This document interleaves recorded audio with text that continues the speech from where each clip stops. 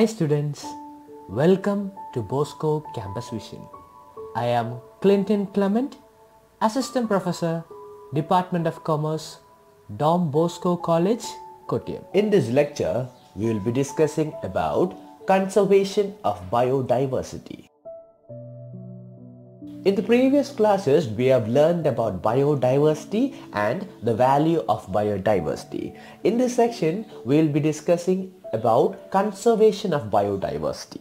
Conservation is defined as the management of human use of the biosphere so that it may yield the greatest sustainable benefit to the present generation while maintaining its potential to meet the needs and aspirations of future generation.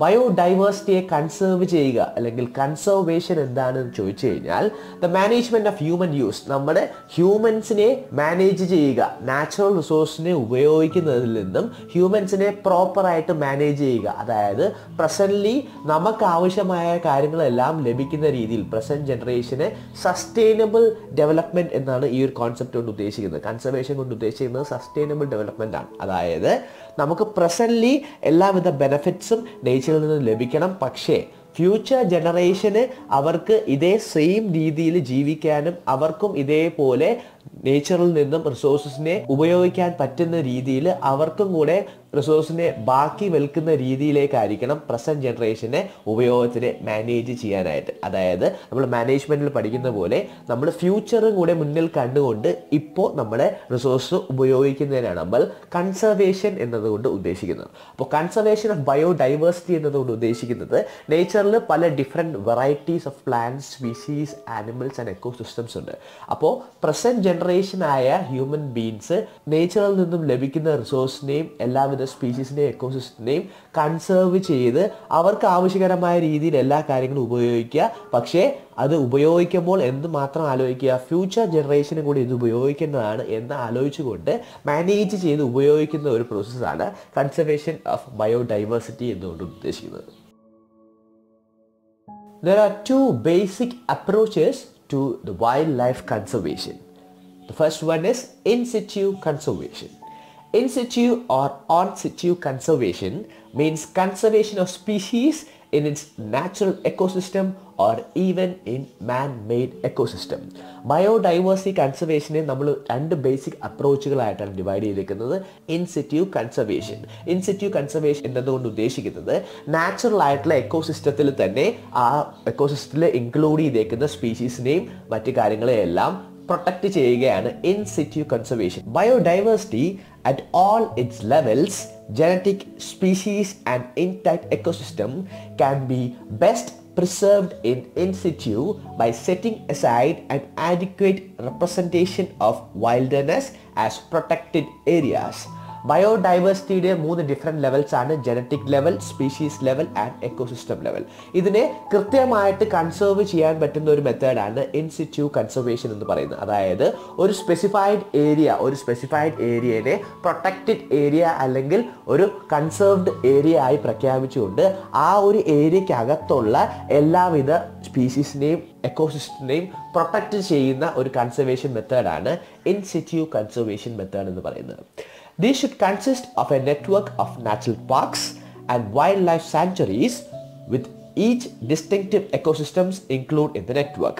Such a network would preserve the total diversity of life of a region. ഒരു specified റീജിയനെ protected area ആയി പ്രഖ്യാപിക്കുകയും അതിൻ്റെ അകത്ത് തന്നെ national പാർക്സും wild life sanctuaries എല്ലാം create ചെയ്യുന്ന വഴി ആ ഒരു സ്പെസിഫൈഡ് റീജിയനിലുള്ള എല്ലാവിധ സ്പീഷീസിനെയും എക്കോസിസ്റ്റത്തിനെയും നമുക്ക് കൺസേർവ് ചെയ്യാൻ അല്ലെങ്കിൽ പ്രൊട്ടക്റ്റ് ചെയ്യാനായിട്ട് സാധിക്കും. ഇതിനെയാണ് നമ്മൾ ഇൻ സിറ്റു കൺസർവേഷൻ എന്ന് പറയുന്നത്. The second approach is ex situ conservation.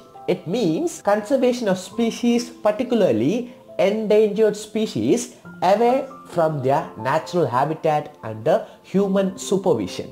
അപ്പോൾ നമ്മൾ കഴിഞ്ഞ അപ്രോച്ചിനകത്ത് ഇൻ സിറ്റു കൺസർവേഷനകത്ത് നമ്മൾ പറഞ്ഞത് അവരുടെ നാച്ചുറൽ എക്കോസിസ്റ്റത്തിൽ തന്നെ അവരെ ഒരു സ്പെസിഫൈഡ് റീജിയനായി പ്രഖ്യാപിച്ച് അവരെ പ്രൊട്ടക്ട് ചെയ്യുന്ന ഒരു മെത്തേഡാണ് ഇൻ സിറ്റു കൺസർവേഷൻ എന്ന് പറയുന്നത്. നേരെ മറിച്ച് രണ്ടാമത്തെ മെത്തേഡായ അല്ലെങ്കിൽ രണ്ടാമത്തെ അപ്രോച്ചായ എക്സ് സിറ്റു കൺസർവേഷനകത്ത് പറയുന്നത് കംപ്ലീറ്റ്ലി ഡിഫറെൻറ്റ് ഒരു മാൻ മെയ്ഡ് സൂപ്പർവിഷൻ്റെ അണ്ടറിലുള്ള ഒരു എക്കോസിസ്റ്റത്തിലേക്ക് കംപ്ലീറ്റ്ലി ഇവരെ ട്രാൻസ്ഫർ ചെയ്ത് പ്രൊട്ടക്ട് ചെയ്യുന്ന ഒരു മെത്തേഡാണ് എക്സ് സിറ്റു കൺസർവേഷൻ. കൂടുതലായിട്ടും എൻഡേഞ്ചർഡ് സ്പീഷീസ്, അതായത് നാച്ചുറലി അവർക്ക് എക്സിസ്റ്റ് ചെയ്യാനായിട്ടുള്ള എക്കോസിസ്റ്റം ഇല്ലാത്ത ഒരു കണ്ടീഷനിൽ, അതായത് അവർ ജീവിക്കുന്ന എൻവയൺമെൻറ്റിൽ അവർക്ക് നിലനിൽപ്പില്ല എന്ന് മനസ്സിലാക്കിക്കൊണ്ട് അവർക്ക് ജീവിക്കാൻ പറ്റുന്ന ഒരു എൻവയൺമെൻറ്റ് ആർട്ടിഫിഷ്യലി ക്രിയേറ്റ് ചെയ്ത് അതിലേക്ക് അവരെ മാറ്റി ഒരു ഹ്യൂമൻ സൂപ്പർവിഷൻ്റെ അണ്ടറിൽ അവരെ ബ്രീഡ് ചെയ്യിക്കാനും അവരെ പ്രൊട്ടക്റ്റ് ചെയ്യിക്കാനും എല്ലാം ശ്രമിക്കുന്ന ഒരു കൺസർവേഷൻ മെത്തേഡാണ് എക്സ് സിറ്റു കൺസർവേഷൻ എന്ന് പറയുന്നത്. There are situations in which an endangered species is so close to extinction that unless alternative methods are instituted, the species may be rapidly driven to extinction.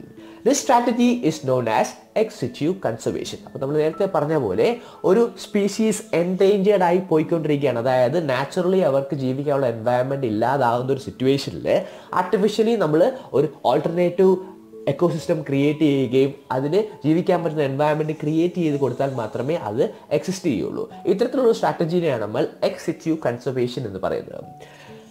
That is outside its natural habitat in a carefully controlled situation such as a botanical garden for plants or a zoological park for animals, where there is expertise to multiply the species under artificially managed conditions. These breeding programs for rare plants and animals are, however, more expensive than managing a protected area. Comparatively in situ കൺസർവേഷനിലേക്കാട്ടിലും കുറച്ചുകൂടെ expensive മെത്തേഡാണ് X situ conservation. കാരണം ഒരു natural എക്കോസിസ്റ്റത്തിൽ നിന്നും completely transform ചെയ്ത് artificially നമ്മളൊരു ecosystem create ചെയ്യണം, പിന്നീട് ഇവർക്ക് ബ്രീഡിങ്ങിന് വേണ്ടിയുള്ള ആർട്ടിഫിഷ്യൽ ഫെസിലിറ്റീസ് ക്രിയേറ്റ് ചെയ്യണം. ഇത്തരത്തിൽ കംപ്ലീറ്റ്ലി എക്സ്പെൻസീവ് ആയിട്ടുള്ള മെത്തേഡാണ്. ബട്ട് ഒരു എൻഡേഞ്ചേർഡ് സ്പീഷീസിനെ സംബന്ധിച്ചിടത്തോളം ഏറ്റവും എഫക്റ്റീവ് ആയിട്ടുള്ള ഒരു, അതായത് അവരെ തിരിച്ചു കൊണ്ടുവരാനായിട്ട് ഏറ്റവും എഫക്റ്റീവ് ആയിട്ടുള്ള ഒരു കൺസർവേഷൻ മെത്തേഡ് കൂടിയാണ് എക്സ് സിറ്റു കൺസർവേഷൻ എന്ന് പറയുന്നത്. അപ്പോൾ ഇന്നത്തെ ക്ലാസ്സിൽ നമ്മൾ ബയോഡൈവേഴ്സിറ്റിയുടെ കൺസർവേഷനെ കുറിച്ചാണ് പഠിച്ചത്. രണ്ട് ഡിഫറെൻറ്റ് അപ്രോച്ചസിനെ കുറിച്ച് നമ്മൾ പഠിച്ചു, in situ conservation and X situ conservation. അപ്പോൾ ഇന്ന് പറഞ്ഞ കാര്യങ്ങളെല്ലാം മനസ്സിലായി എന്ന് വിശ്വസിക്കുന്നു. അസൈൻമെൻറ്റ് ക്വസ്റ്റ്യൻസ് എല്ലാം നല്ല രീതിയിൽ വായിച്ച് പ്രിപ്പയർ ചെയ്യുക. Thank you for listening. Have A nice day.